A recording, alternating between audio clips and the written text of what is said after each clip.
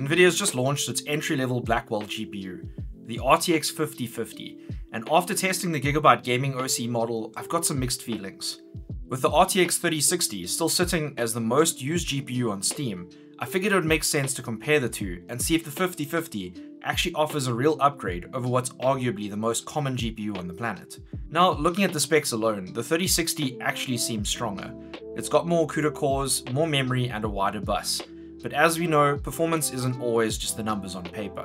So I upgraded my test bench with faster memory and a new cooler to give both cards the best case scenario and tested them across 3 modern titles at 1080p and 1440p.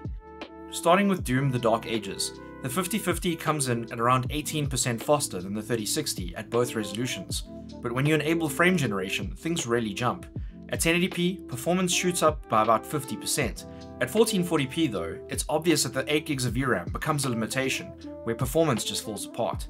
In Cyberpunk 2077, the 5050 again pulls ahead by about 20%. Frame generation boosts 1080p even further, and at 1440p it holds together better than in Doom. And then there's Monster Hunter Wilds, where the 5050 doesn't really move the needle that much. It's slightly better at 1080p, but ties with the 3060 at 1440p. And with frame generation turned on, performance actually drops, again likely due to the VRAM bottleneck.